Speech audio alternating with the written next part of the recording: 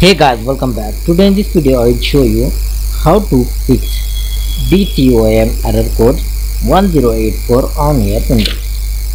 So for this guys, first method, right click on start and select the device manager.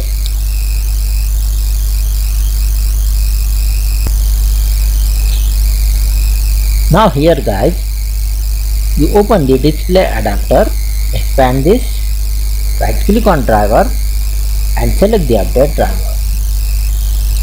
Now select the browse my computer for drivers and select the let me pick from a list of available drivers on my computer.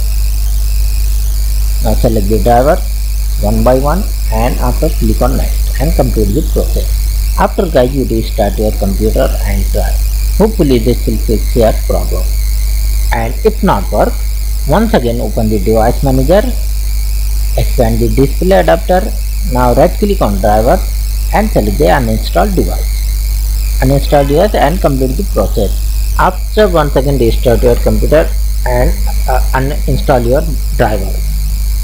Hopefully guys, this time it will fix your problem.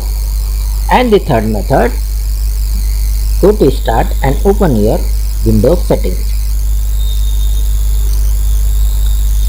Now select here Windows Update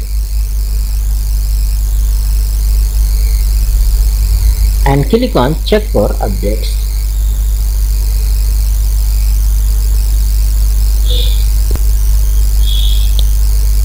Wait here guys for complete the process.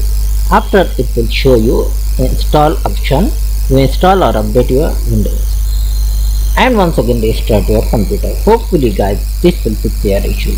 And the last fourth method, go to start, type your command prompt. Right click here and select the run as administrator. Type your guys command hfc space / scan now and hit enter on your keyboard.